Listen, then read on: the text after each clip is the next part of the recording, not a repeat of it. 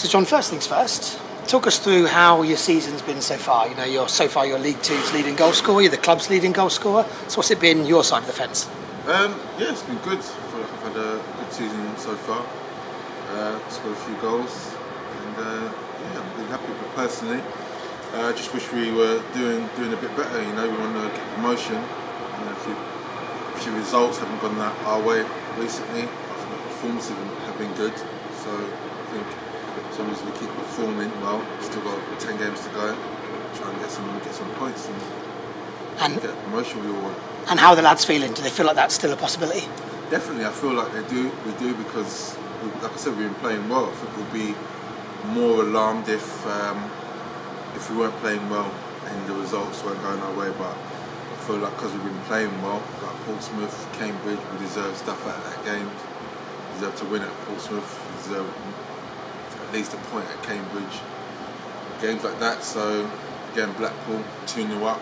Should have done better as a team to make sure we saw that game out. So just little signs that act like show positive signs. So we just want to make sure we do well these last 10 games and show what we're really capable of. So with that in mind, then, how are you boys keeping focused? You know, how are you making sure you're on track? Just doing the right things in training. Like I said, what we've been doing in training has been displayed on the pitch. You know, maybe not the results. I feel like just the little inches that make a difference that we need to start putting right. So for you personally, any goals stand out for you? Stand out? Probably Newport away. Second goal, Newport away. I like that goal. But I like them all. I like scoring goals and then keep getting more. And how do you feel personally? Do you feel settled here? Yeah, definitely. I feel like this has been a good setup for myself. Like I say, Barnet have given me the opportunity to play regular football. Obviously under Martin Allen at first and now the new gaffer.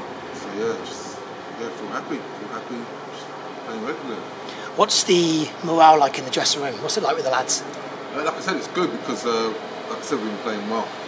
So we just need to reflect that in our results. So morale's good at the moment.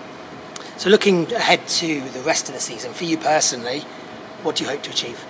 More goals. More goals.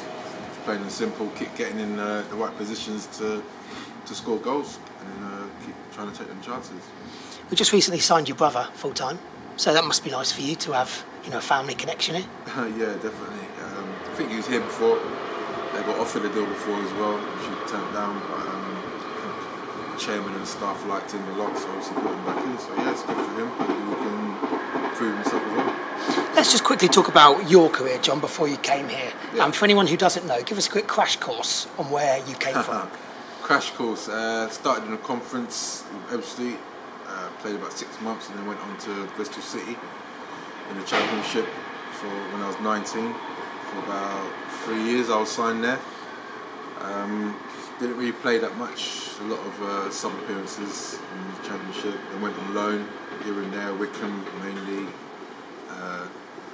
Bristol Rovers, Dagenham, all loan spells. Then signed for Crawley when I left Bristol.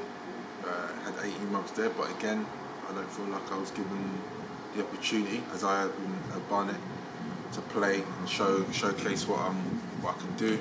There's always, again, yeah, I made quite a few appearances for Crawley, but I think I only started about 6 games in the 18 months that I was there, so it was quite a frustrating time. But we were doing well as a team, so it was difficult to complain. Really, we got promoted, as I said, in that year. So, and then I went on to Portsmouth. Same thing happened there. Wasn't really given the opportunity to play, and that's when I decided to drop down again to Alfreton.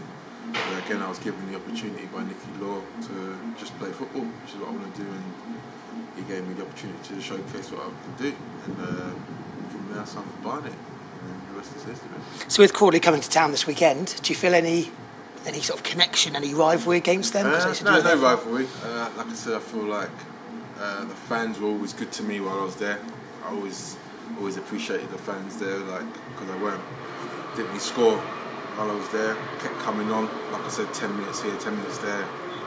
So yeah, like I said, I got promotion there, which will always be part of my memory, part of my history. So yeah, just So would you say you're the kind of player that needs regular time? Get yourself into a rhythm, get yourself into a swing to find your form? I think that's any player really. I think for any player you need game time. You know, match fitness, match sharpness, which is also important. You can train as much as you want, but you need to be at match pace, match speed, and it's difficult to do it if you're not playing, I believe.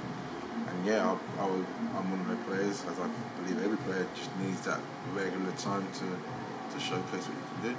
So long term, past this season, how do you see things playing out with Barnet and yourself? Long term, just trying to get promoted. That's the main focus on my head and the team, so just focus on that and then see where that takes us and myself. Final question, what about the fans since you've come to Barnet? What have the fans been like to you since you arrived? Similar to Crawley, they've always been good to me. Really appreciated it. All the support, obviously him singing my name, which is always nice to hear. Fans appreciate what you're doing. Yeah, they've always been good to me, so I appreciate that a lot.